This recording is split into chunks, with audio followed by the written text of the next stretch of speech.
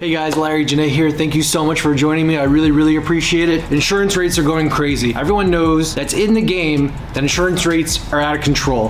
For commercial properties specifically, they're up. Not too long ago, they were 40 cents, 60 cents, then they went to 90 cents, then they went to like $1, $1.20. My clients are getting quoted as much as $2 a square foot for typical lender-approved industrial small bay, mid bay insurance rates. That's double what most people underwrite. Most people underwrite between 90 and $1.10. If you're underwriting $1.50 a foot to be conservative, you're very smart. You are still off. This is crazy. It's the second biggest expense after real estate taxes, which are also out of complete control. Because of all these huge trades that have been happening, property tax rates have grown tremendously. As a general rule of thumb, you can use between 1.8 and 2% of the purchase price for your new reassessed tax amount on your commercial property. Now that's not always exact, it's a pretty basic rule of thumb. Insurance rates are through the roof. So if you're buying something right now and you think you're gonna buy into your insurance at like 90 cents or $1 or $1.10, you are dead wrong. It's not gonna happen, and you need to review your model and you need to shake that insurance broker tree just a little bit harder and make sure you lock in a rate if you can. I know a lot of insurance brokers won't lock in rates. Some do though, so you need to lock that rate in because things are going absolutely nuts. I would love to hear from you. Thank you so much. Comment below so the whole market